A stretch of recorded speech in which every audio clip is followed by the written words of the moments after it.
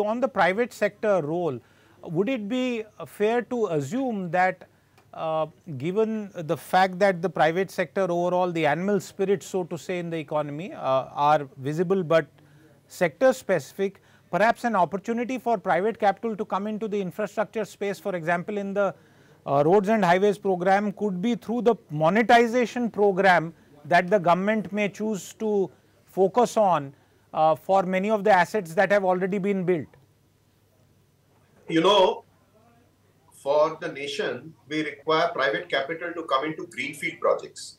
It is greenfield projects that create jobs and create the demand for a whole lot of secondary and tertiary products and services like steel, cement, etc. So while coming in to acquire brownfield operating assets releases capital for some of the people who have invested, it does not lead to the net addition of infrastructure assets. And it is very clear that private sector today has neither the inclination nor the appetite for putting large amounts of balance sheet money in greenfield projects, other than sectors like renewable, transmission lines, and a few, very few BOT road projects, very few. So, Vinayak, is that on account of the fact that there is risk associated with this kind of work, and that has not gone down? Yes, the meltdown of PPP investments that started in 2012 and carried on till 2014-15, leading to 20 lakh crores of NPAs, for which in the last years of the UPA government, a very special committee was set up under Anil Swarup. Has that dark cloud has still not moved away from corporate boardrooms.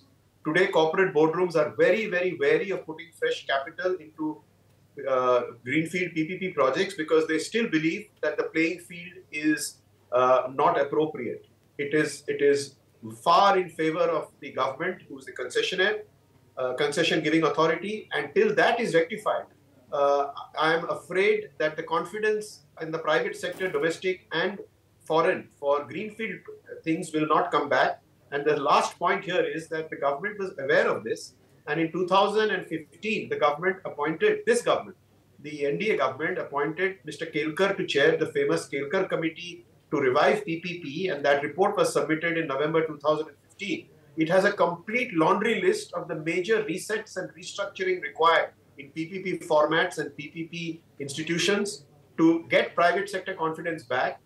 Unfortunately, that report has neither been formally accepted nor implemented in spirit. So there is a very strong need to get private capital back for various reasons, which we can discuss later. But this is the truth of the private capital as it stands now. If you like the video, do like, comment, share and subscribe.